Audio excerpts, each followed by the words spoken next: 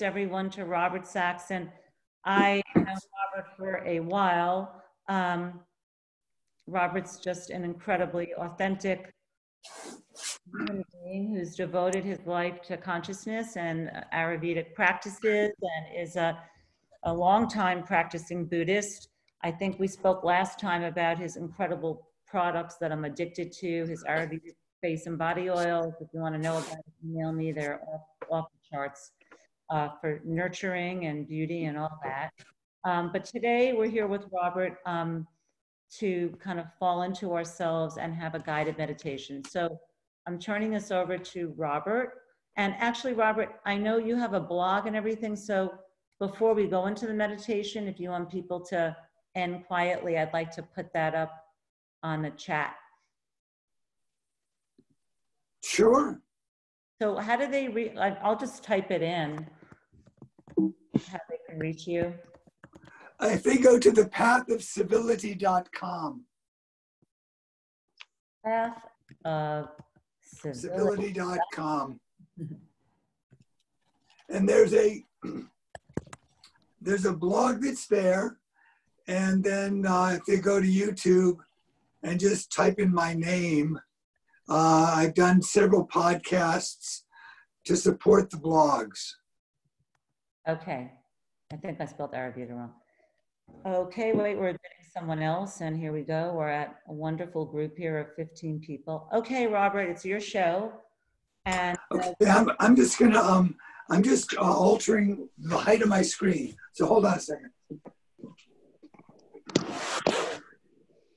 I know there's like a special way, like you're supposed to sit with this Zoom thing, but I haven't figured it out yet. Just hold on a second. Sure. Anybody want to share anything while we're waiting for Robert? Is everybody okay? I'm excited for Blue Buddha. Good. All right. So, is everybody mute unless you want to speak, and then you can unmute. I'm muting too.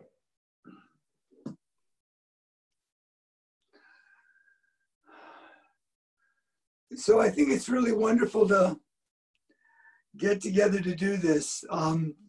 The Medicine Buddha practice is the basis of the work that Melanie and I have done for, I guess, the last 30, 40 years. And some of you are familiar with Ayurveda. And the last time Melanie and I were on together, we talked about Ayurveda. And what's very interesting is that there is, and I think Kim brought it up because I mentioned it, is that a 5th century book about Ayurveda started, and Brahma, who is the supreme godhead of the Hindu pantheon, but also the supreme godhead, remembered Ayurveda. And then the question becomes, well, where did Brahma remember Ayurveda? And the cosmic history goes 2 limitless kalpas ago, which is, if you look at the idea of a kalpa being 1 with 60 zeros after it, which takes you way past, millions, billions, trillions, blah, blah, blah, blah, blah. So I just tell people it's long ago in a galaxy far away and just leave it at that.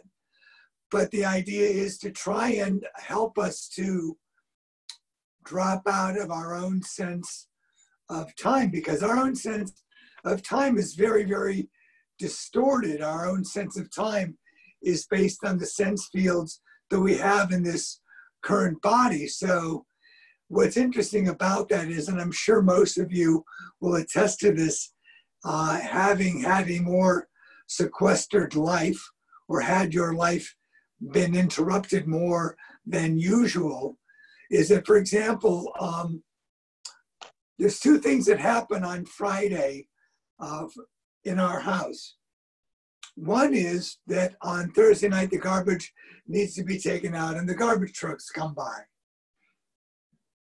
Well, that seems to be happening one after another, but it's Friday to Friday.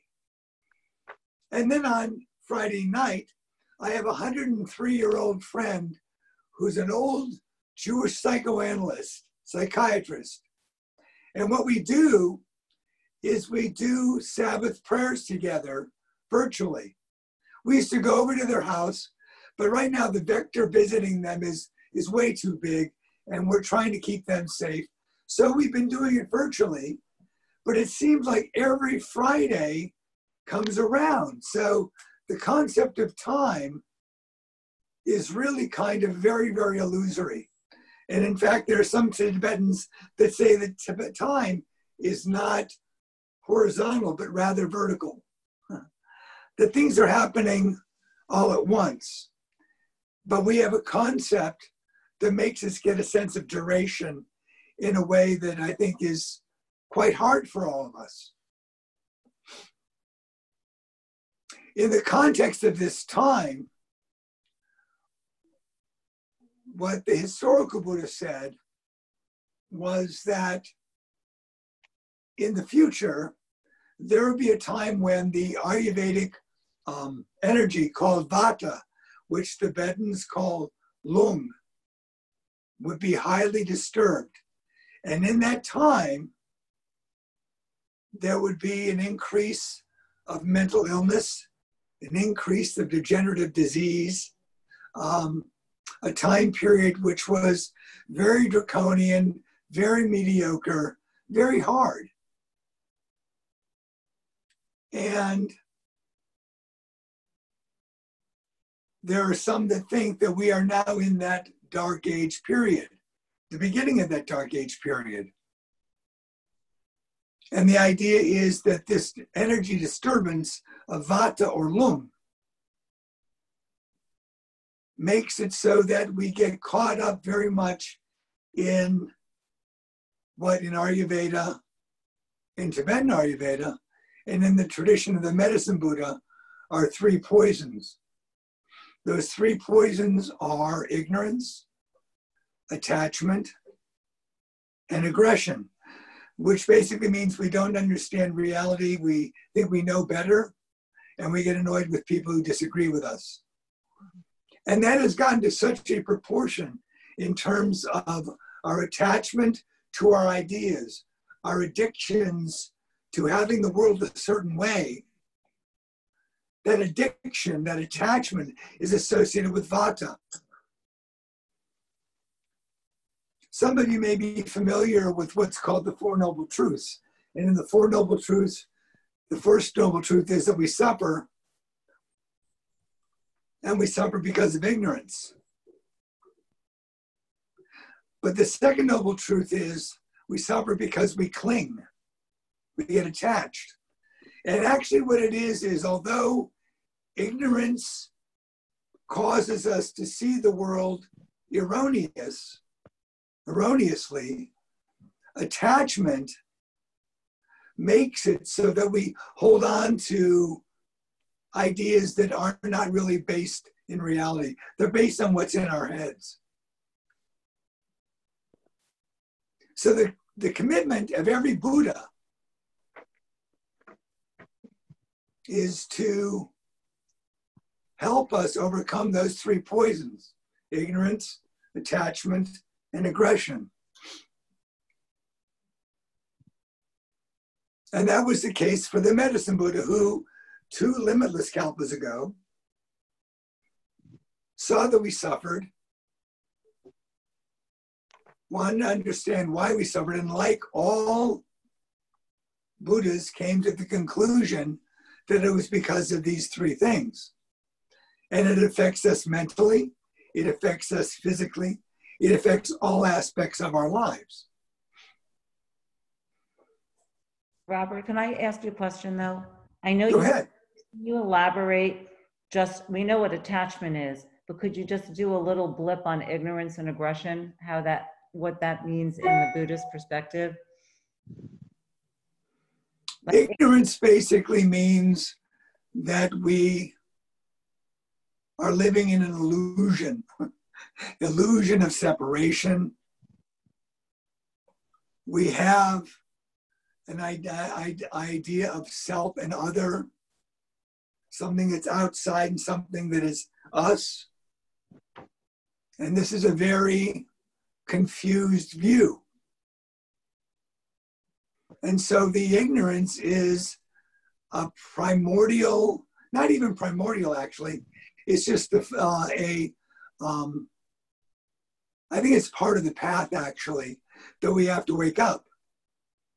And we wake up from that confusion. We wake up from that sense of bifurcation. We wake up from that sense of separation. The aggressiveness has to do with oftentimes how hard it is for us to let go. And that creates, especially, I mean, we all are aware of aggression outside in the world. You know, it's something to be worried about. In this time, especially, we see the consequences of aggression. But in Buddhist terms, the worst aggression is the aggression we hold towards ourselves. And what that is that particular aggression is almost like a disappointment that if our attachment to our world is not holding our world together properly, then there must be something wrong with us. There's got to be something wrong. And therefore, you know, because our world is not working the way we want it to, obviously, after we've blamed everybody else and we're still suffering, then we start beating up on ourselves. Or maybe that's where we start, is we start beating up on ourselves, and then we realize that it's much easier to beat up on others so that we can forget how much we hate ourselves. So the idea is, how do you overcome that self-loathing? Because in fact, and this is an issue of conscience for everyone. It's like, I remember there's one teacher, Trungpa Rinpoche, once said that in the realm of Shambhala, which is an enlightened realm that exists around this planet, oy vey does not exist. Oy vey is not acceptable. Okay? Maya kalpa, whipping ourselves with our own chains, is unacceptable. Feeling lesser than is unacceptable, because when we do that, we are denigrating the Buddha nature that we have. We are actually insulting our own Buddha intelligence. The quickest way to not make it so you don't get anywhere in life is through self-loathing. So the basic message is, drop it. Get over it, okay? If you think you are lesser than, if you think you are a horrible person, there is no way out of that. There's no amount of analysis that you can have to get out of that. That is the chains that you inflict on your own mind, which is the worst insult you can do to your enlightened potential. You know, Robert, what you just said is so simple, and we all forget it, that it's like a sin against God, that by chastising ourselves and judging ourselves and everything you spoke about, which does stem from attachment, that's where the real pathology begins. Absolutely. That's why they talk about attachment.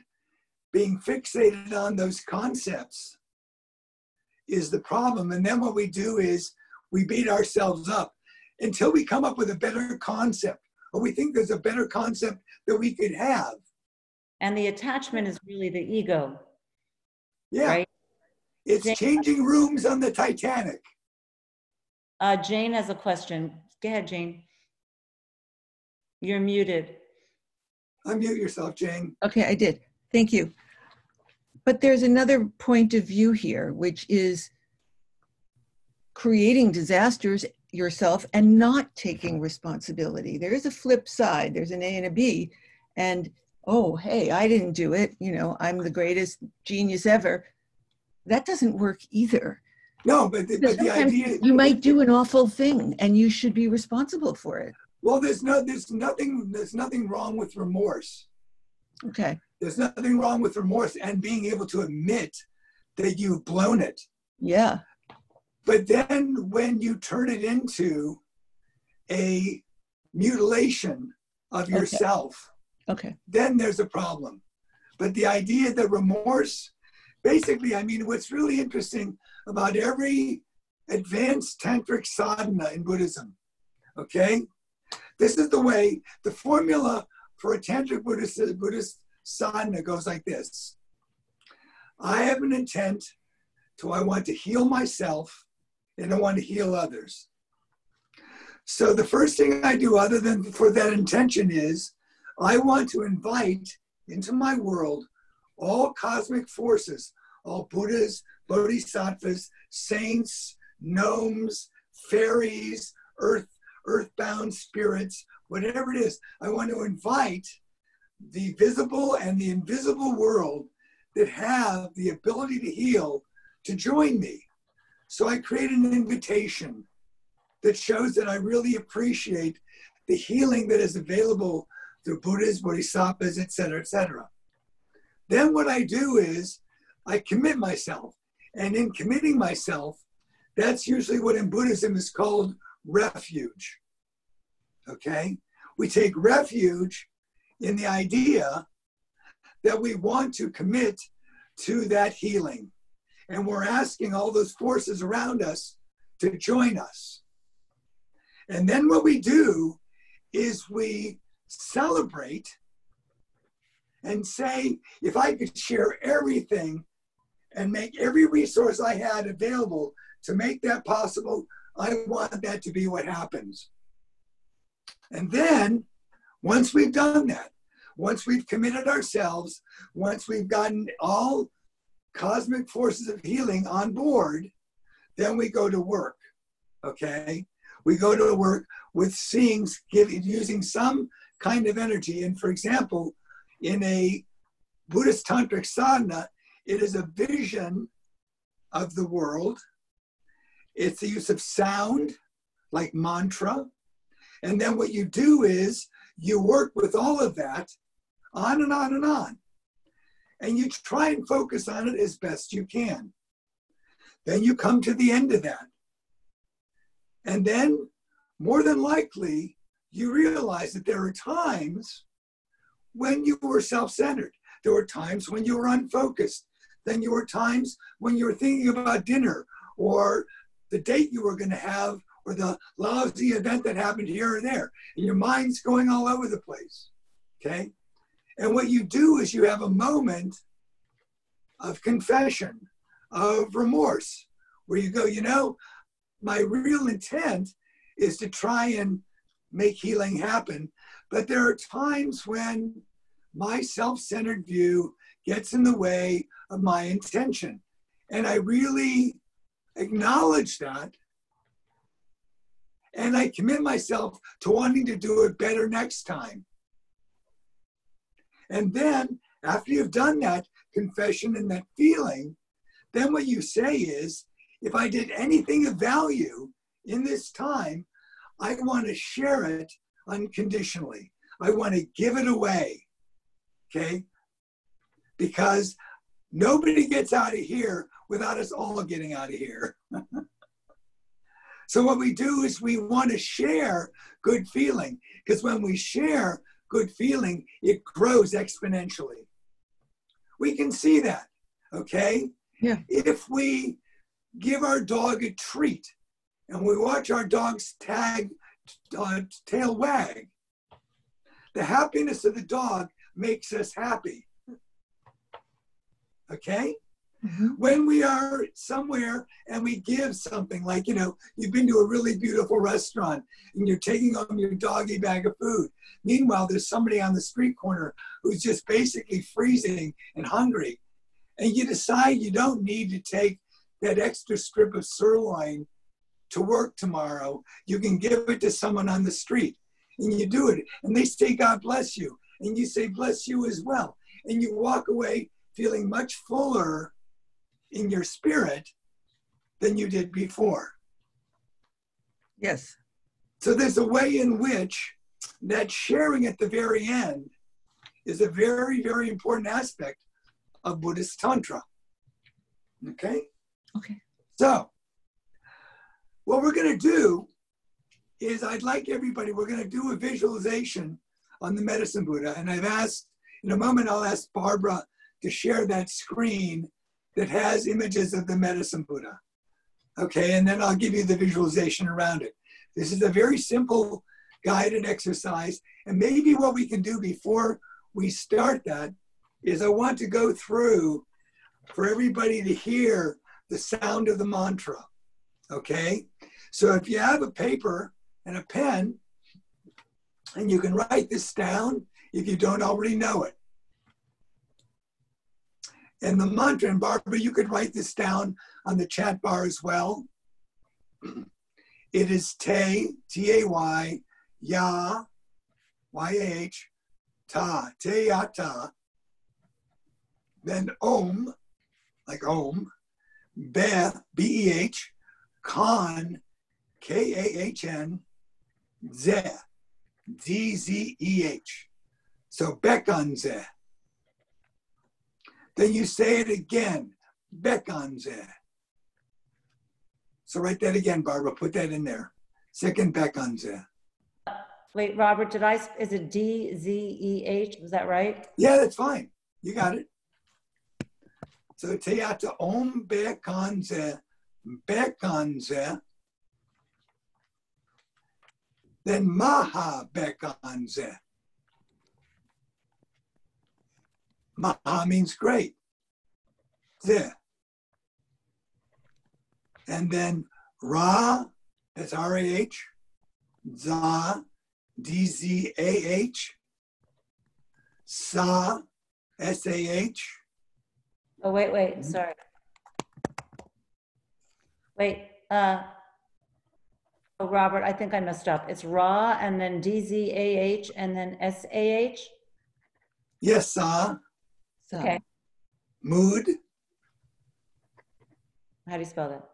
M-O-O-D. Oh, okay. Ga, G-A-H. T-A-Y. Gate. Soha. So the mantra. Who's after T-A-Y? I'm so sorry. At the beginning? No, the last one. Gate Soha. S-O-H-A-H. Soha. Okay, got it. So if you get used to it, you look at it. Teata Om Bekanze. Bekanze. Maha Bekanze. Radzad Samud Gate Soha. So try and say it. Teata Om Bekanze.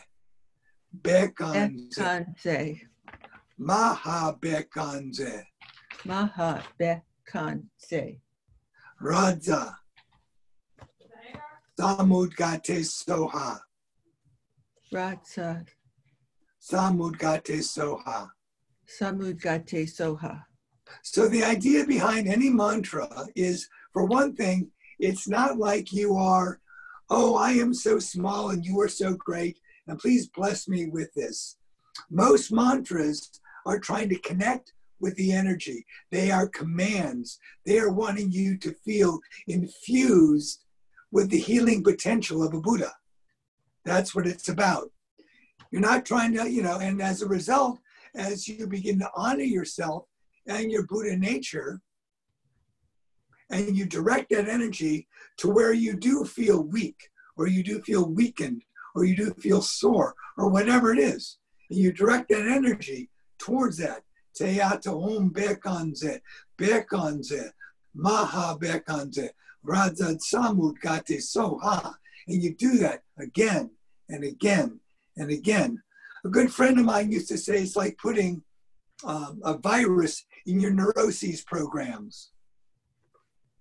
What's very interesting is I learned something yesterday from listening to a presentation by Dr. John Douillard, who explained that what happens is that onto our brains, on our myelin sheaths, which are fatty sheaths, is stored painful emotions, all sorts of emotions. They are stored on the myelin sheaths around our nerves. And therefore what happens is fat lingers. And so we have recurrence of negative thinking. And what happens when you do pranayama, when you do yoga, when you do mantra, you begin to erase the bad memories and stuck emotions in that myelin layer around the nerves. And as a result, you begin to brighten and lighten your mind. Your mind becomes lighter as you become enlightened. So that's what we're going to do. We're going to be reciting that after we go through this particular visualization. So before I begin that, the other thing I'd like you to do is this. Reflect on yourself, places in your body and whatever that feel like they need help, healing. But I also want you to think about various individuals in your life who you'd like to send energy to. Just think about that for a few moments. And then as we're doing this, let me just open it up to questions for maybe 2 or 3 minutes, and then we'll begin the visualization. And I just want to ask everyone, because some people, to please put your audio on, everybody, during the meditation. But please go ahead and ask Robert questions. What's the doctor's name with this wonderful myelin sheath information? Dr. John Douillard, D-O-I-L-L A-R-D. A-R-D. Oh, John Douillard. Thank you. I like that. I like that. Very cool. It's on my it's my most recent Facebook post. I put it out there. I mean, a couple of times past. I just sent that whole video on it. It's really great. Great, thank you. I have a question. Yeah. Yes, hi, it's Kim. You can't see me for whatever reason.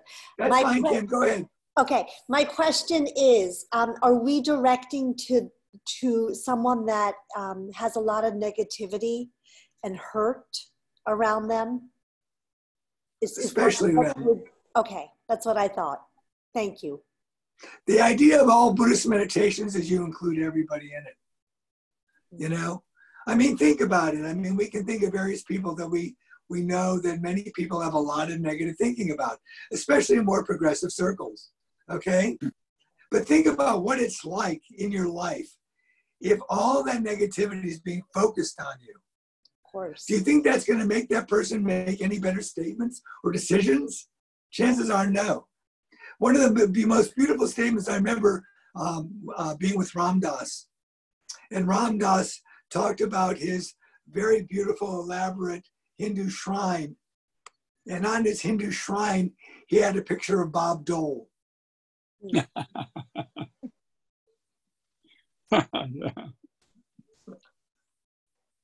Hi.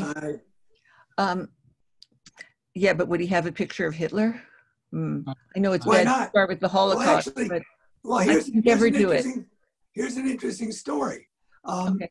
There's one teacher by the name of Tenga Rinpoche who passed away, who would go into a dream state and go to teach Hitler, who had his own private hell. Hitler and Stalin had their own private hells. And so Tenga Rinpoche would go to them and help them to begin to liberate their minds. Well, interesting. Some people can. With some, go where you can. Go where you can. Don't see that as a limitation. See that where your greatest strength is where you focus it. That's a real important aspect, especially within Buddhism, with the idea of the what are called the paramitas, or the perfections. Is that what you do is, if you have a certain capacity that is not your strength, but you have another capacity that you're really, really good at, strengthen that virtue. And what happens is when you strengthen one virtue, it brings all the others along. You might not be very generous, but you're very kind. You don't have a lot of money, but when you practice kindness, suddenly your generosity expands. It goes like that. Comment? Yeah, hi, go ahead. A poem I wrote. We're often conceptipated, so stuck in our concepts that there's no movement. Stay open for life. I spent time with the Dalai Lama, Karmapa, and you know, Right. What you're sharing is so wonderful, and the focusing on, if we don't love ourselves, how can we love anyone else? Exactly. And there's a prayer that I say day and night when I ring a special bell that doesn't stop, and that's, may all the beings in all the worlds be happy and at peace. Absolutely. And that's said day and night as I pass through my little space capsule here in the Catskills. Blessings, and I'm grateful to be here. Yeah. The four immeasurables. Thank you. To me, I do that prayer every day as well. It's so important. And that was because of the time being with the Karmapa. So you're in the Catskills, so you had been with the 16th Karmapa. I saw him when he came to Kingston 2 years ago, and I was with him before. I videotaped him. I spent time with him as well. My stories go on forever. My life is my bucket list. My life is my bucket list. Yeah, I agree. The more I focus on how to be of service incognito, beyond praise and blame, it's been an extraordinary journey, but for another time. So I'm so grateful. Absolutely. Thank you. I'm muting my sound now. Okay. So let's do this meditation, okay, folks? All right. So, Barbara, what I want you to do is I want you to put on share screen with all those images of the Medicine Buddha.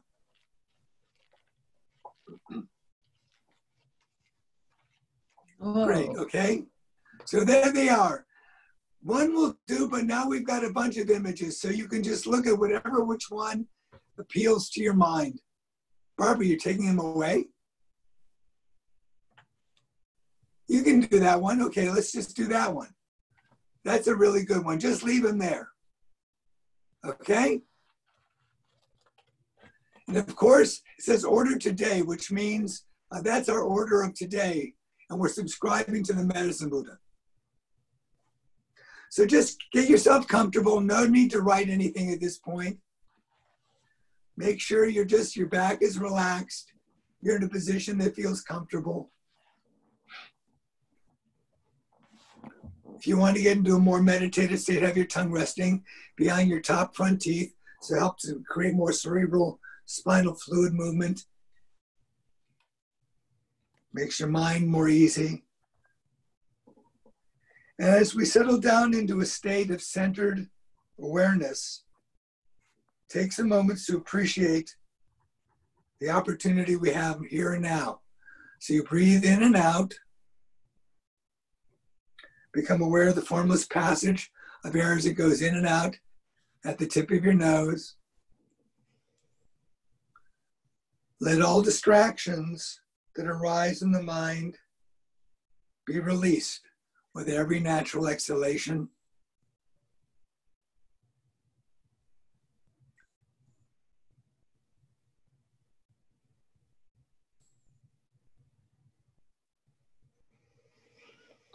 And then we pay attention to what we can appreciate in this life here and now.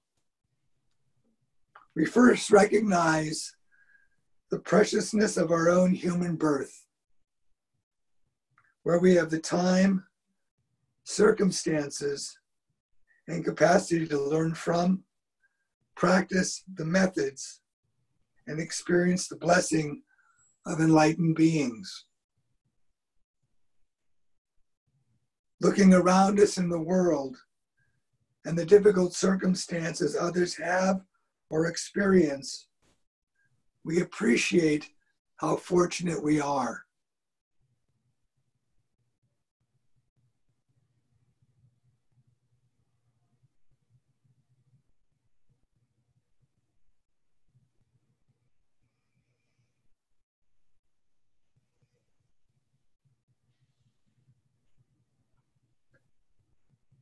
Second, although this time, circumstance, and capacity is with us now, all can change in an instant and will certainly be gone at the moment of our own death. There are no guarantees in this life other than the certainty that regardless of how stable our situation appears, we shall die. Appreciating impermanence, we resolve to use our human birth wisely.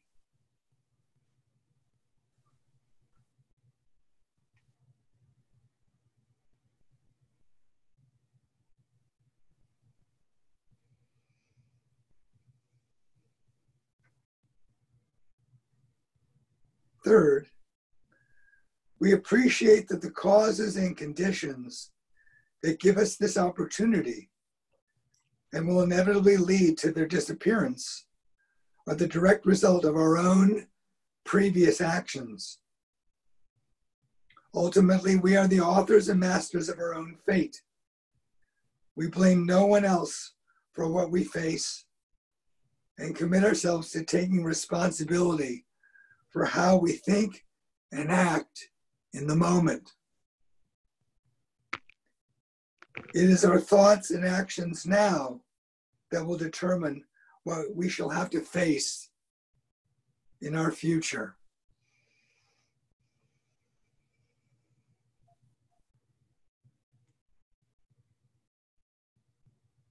And finally, appreciating that we are masters of our own destiny and that our true potential is to be as a Buddha. We recognize the futility in placing any ultimate value on material and worldly pursuits and commit ourselves to a path of spiritual awakening for the benefit of all.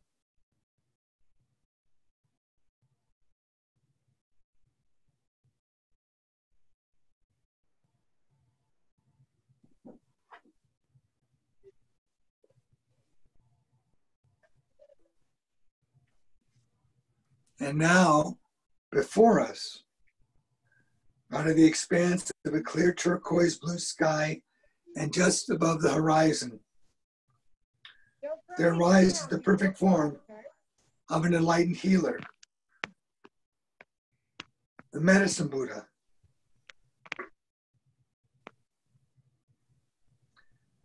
Shimmering with the deep, rich color of crystalline lapis lazuli, he sits in the diamond or lotus posture, bearing all the marks and signs proclaiming his enlightened state and capacity to heal all afflictions. His rich, thick hair is tied up in a top knot, and the simple maroon robes of a monk cover his powerful and dynamic body. His hands rest on his right knee, his right hand rests on his right knee, and between his thumb and index finger, he holds the stem of an aurora, the king of medicinal plants. His left hand rests in his lap, holding a bowl filled with healing elixir. He sits radiant on a lotus throne supported by 8 mighty white lions. Having overcome all conditions that obstruct his realization, his gaze is triumphant, yet kind. He is as real as anything, yet as insubstantial as everything, like a rainbow. So you can look at that image in front of you, or you can try in your mind's eye to visualize this deep blue enlightened form with beautiful kind eyes, appearing as a Buddha, but in a blue appearance rather than a gold appearance. With his hands, as I've described, with holding a plant with his right hand, a bowl in his left, and he's just looking at you, and you're looking at him. Looking upon the Medicine Buddha, we are inspired, feeling confidence in the unlimited capacity of his blessing and ability to heal. We think or say, and I'll say this out loud for all of us. To you, teacher, fully aware master and adept, the fully awakened Lord of healing and King of lapis lazuli light, I bow and open myself up to the healing power of your blessing. So this is a refuge of a commitment right now for us to connect. To you, teacher, fully aware master and adept, the fully awakened Lord of healing and King of lapis lazuli light, I bow and open myself up to the healing power of your blessing. To you, teacher, fully aware master and adept, the fully awakened Lord of healing and King of lapis lazuli light, I bow and open myself up to the healing power of your blessing. So just feel a heart connection between you and the heart of the Buddha before you in your mind's eye or in the image that you see. Feel that heart connection.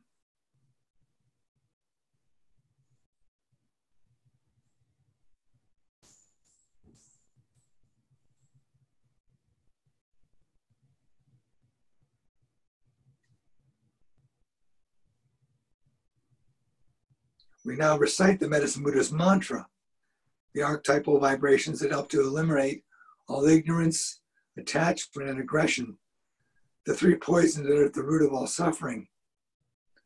We'll recite this mantra as many times as we can. And as we do this, we see the Medicine Buddha's radiance, this deep, rich blue color, grow, reaching as far as we can imagine throughout all directions in space, bringing healing energy to each and every being it touches. At first, we see this light go to friends and relatives for whom we are concerned, then everyone in general, and finally, even to those we have difficulties with.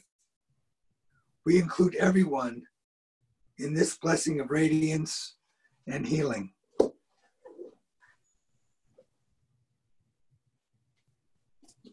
So I'm going to start the mantra and I'm going to use a particular tune and join in, and then eventually we'll do it a little bit more quickly on our own. But let's just try and do this together, and I'll start it off. So everybody unmute then. Unmute. Everybody unmute.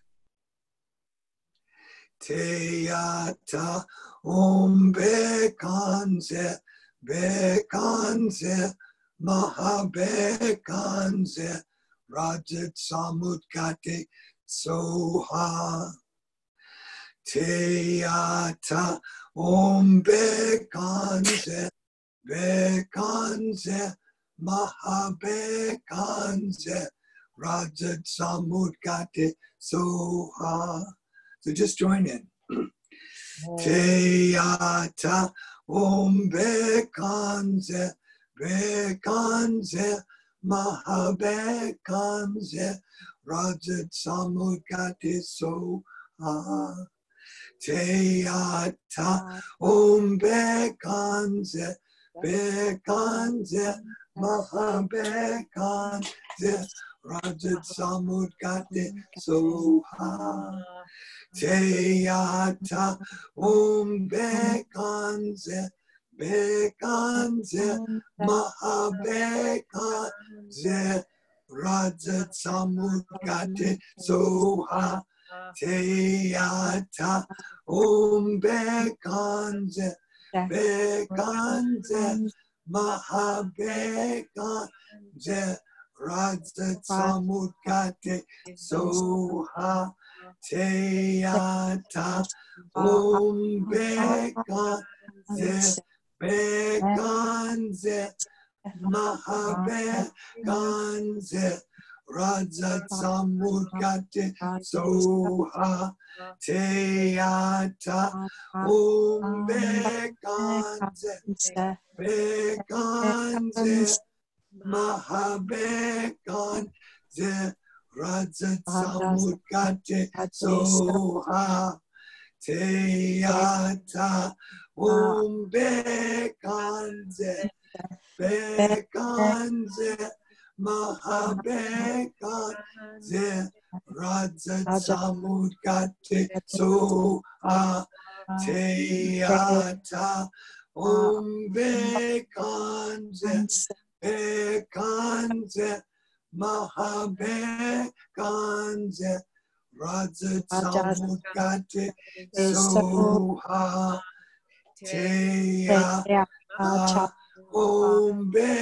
Bekanze Bekanze Mahabekanze Rajat Samudgate Soha Teata Bekanze Bekanze Mahabekanze Rajat Samudgate Soha Teata Bekanze Bekanze Mahabekanze Rajat Samudgate Soha Teata Bekanze Bekanze Mahabekanze Rajat Samudgate Soha. Now recite it to yourself or out loud if you want, and just do it at any pace you want. You can go slower or you can go quicker. I'm just going to do it as I would normally do, just to get into the practice of it. But recite it over and over and over again, and then we'll come back together at the end. Teata bekanze bekanze ma bekanze Rajat Samudgate Soha Teata bekanze bekanze ma bekanze Rajat Samudgate Soha Teata bekanze bekanze ma bekanze Rajat Samudgate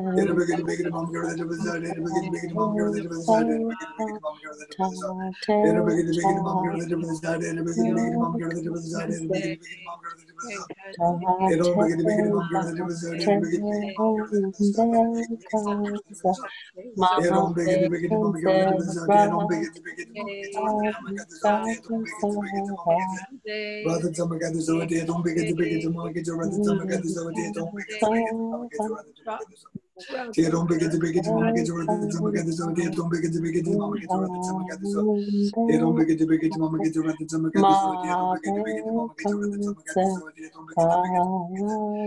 the summer got this.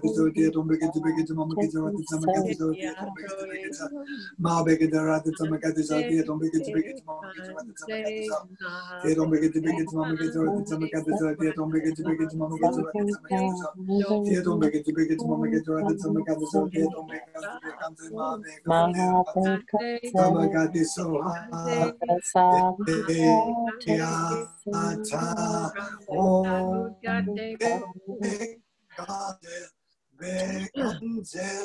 Mahabekanze Radha Gatiso Teata Om Bekanze Bekanze Mahabekanze Radha Samudgati Soha Teata Om Bekanze Bekanze Mahabekanze Rajat Samudgate Soha Teata Om Bekanze Bekanze Mahabekanze Rajat Samudgate Soha Teata Om Bekanze Bekanze Mahabekanze Rajat Samudgate Soha Teata Om Bekanze Bekanze Mahabekanze Rajat Samudgate Soha Teata Om Bekanze Bekanze Mahabekanze Rajat Samudgate Soha Teata Om Bekanze Bekanze Mahabekanze Rajat Samudgate Soha Teata Om Bekanze Bekanze Mahabekanze Rajat Samudgate Soha Teata Om Bekanze Bekanze Mahabekanze Rajat Samudgate Soha.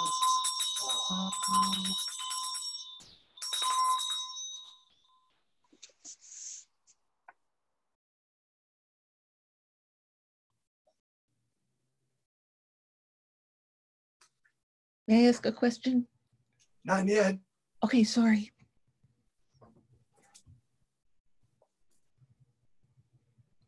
As we bring the recitation of mantras to a close, the medicine Buddha before us comes closer and closer, dissolving into us through the crown of our heads. We now rest in a state where the illusion of separation between ourselves and the medicine Buddha vanishes.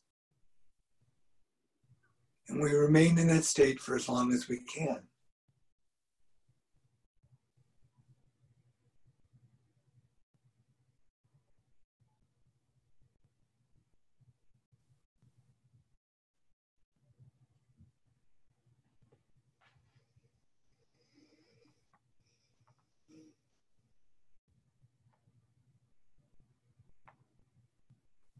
When we recognize that our minds have become discursive once more, we instantly see our body, mind, and spirit as being none other than the medicine Buddha. And with this view, we commit ourselves to behave in all matters as a Buddha. And we dedicate the merit of this meditation in the spirit of the Diamond Way tradition by saying aloud or to ourselves, by practicing in this manner, may I quickly attain the realized state of the Medicine Buddha. And having done so, may I help each and every being I meet to reach that same state.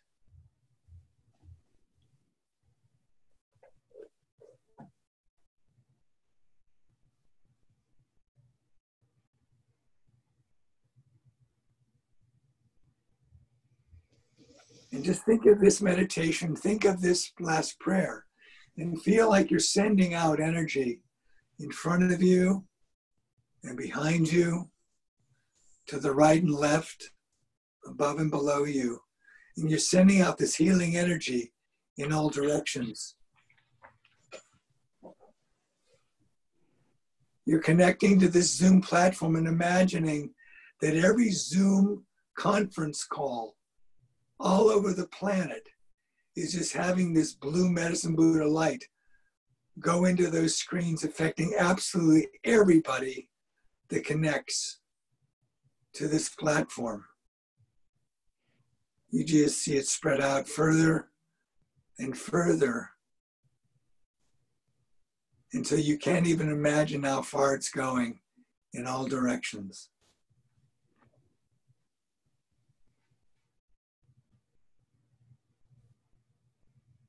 And then with this new awareness of being inseparable from and none other than the Medicine Buddha, slowly and in your own time, become aware of the space you're in and the situations we find ourselves in here and now.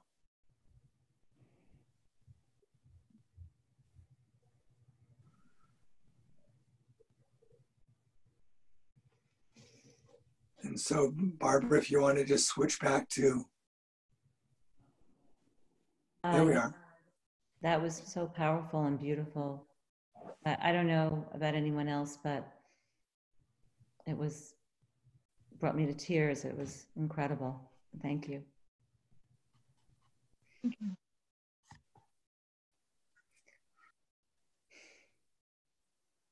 So, anybody, I mean, I know it's a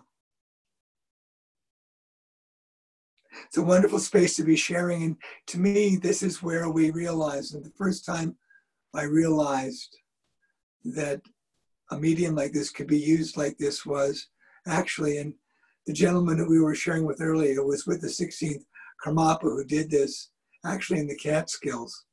It was a very funny situation, but he basically transmitted his energy through the screen and everybody could feel it. So thank you all for being part of this and making it possible to send this out.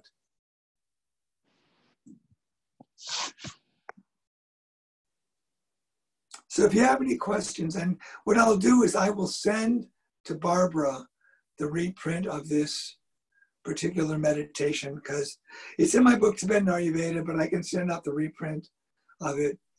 I also have it on a CD form, so you can listen to it if you ever want to. But questions? I would love to just express my gratitude, because that was so powerful and transcendent and beyond. I'm so blown away by this experience. I'm deeply grateful for how you guided and led, and that channeling right there with you and Barbara and everybody's voices, and the healing that I just received and that I feel and that I know that we can all obtain anytime we want like this is revolutionary and so deeply meaningful and enlightening. So thank you so much. So you're Bonnie? I'm Shira. Shira, hi Shira. Because sometimes the names appear, sometimes, what's so funny, or what's so beautiful right now, is that the light behind you is this really luminous blue. It's not only just the sky. Oh my God! That's amazing. That's amazing. That's amazing. Thank you for sharing Wonderful. that. Wonderful. Thank you. Thank you so much. Yeah, sure. Oh my God. Can I ask a question? Sure. Okay. Is there an advantage, or that's a bad concept, I know, but to do it as fast as you did? Because my God, how did you do that? And My teacher was an auctioneer. I was going to say, I've been to a cattle auction, and yeah, and I didn't want to say that because, you know, I don't want to make a His name was comparison, Kimba but- Kartarinpoche. He was the abbot of the monastery in Woodstock. An amazing teacher. And what he really wanted you to do is and the importance of doing it like that, if you're going to do it that fast, is you have to hear every syllable in your mind. That's what you have to do. So there's no virtue in it. It's just that as a teacher, that's what he did. And the commitment, when we took the commitment to perfect the practice, was the idea is that you have to practice that. So you have to have it so that you do 100,000 of as many syllables as there are in the mantra. You do 100,000 of each syllable. So that means in order to fulfill the commitment to my teacher, Khenpo Rinpoche, I had to do 2,300,000 Medicine Buddha mantras, which I've done over my life. But wait a minute, you're counting at the same time? Like that's one? Well, what you do is you have a mala, Okay. and then you count and you do it that way.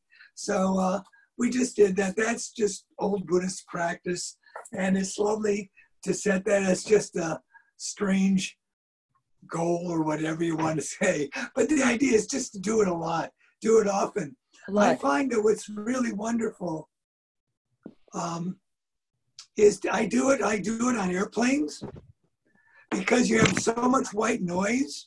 No one hears what you're saying. So you might as well just mumble to yourself, and just fill the entire cabin of the plane with Medicine Buddha. When you walk down the street and you have a mad person who can't hear you at all, there they are. They're standing in front of you and they are just babbling at your face. They can't hear you. And they walk up to you and you know that that's what they're doing. And you feel incompetent. Why not use a sacred language? Just say Tiaton Bekanze Bekanze, Ma Bekanze Rajat Samagati Soa. And infuse their mind with that. Tell her to mute. And when you say you feel, go ahead. If we can have it, let's mute everybody that isn't speaking at once. And then that way we can get it. All right. So where are we now? Robert, I have a question. Go ahead.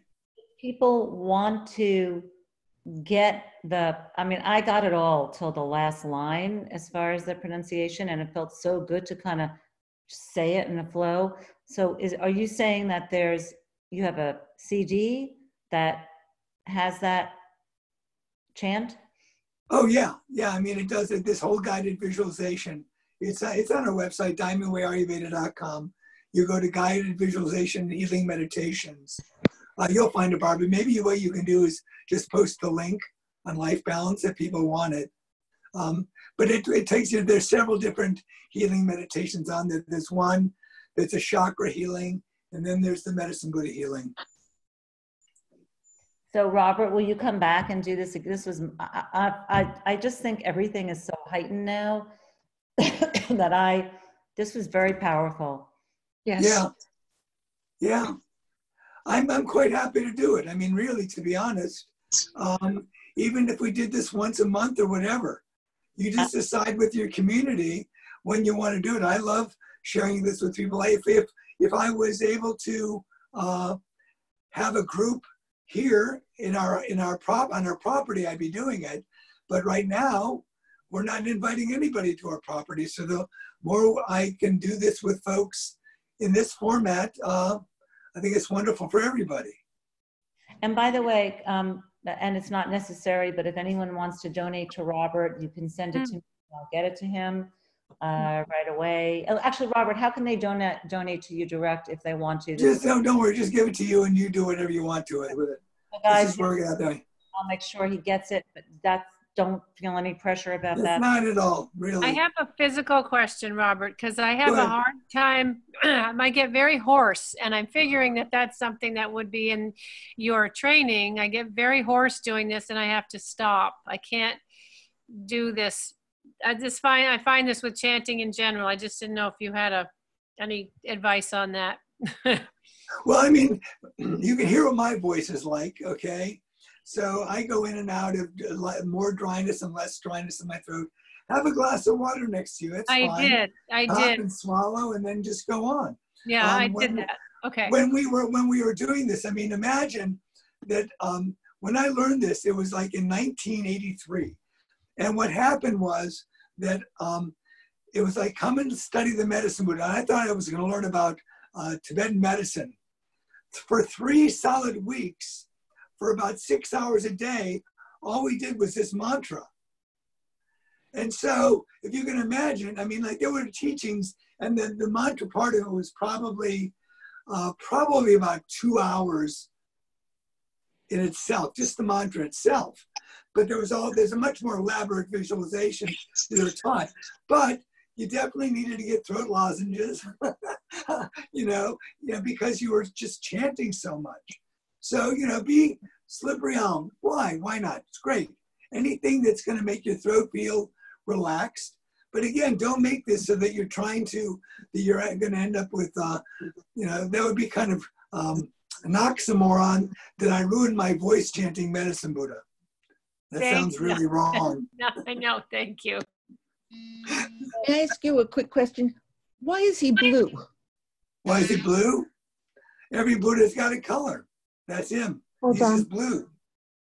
Blue is actually the most healing color. That a deep blue is considered in Ayurveda the most healing color there is.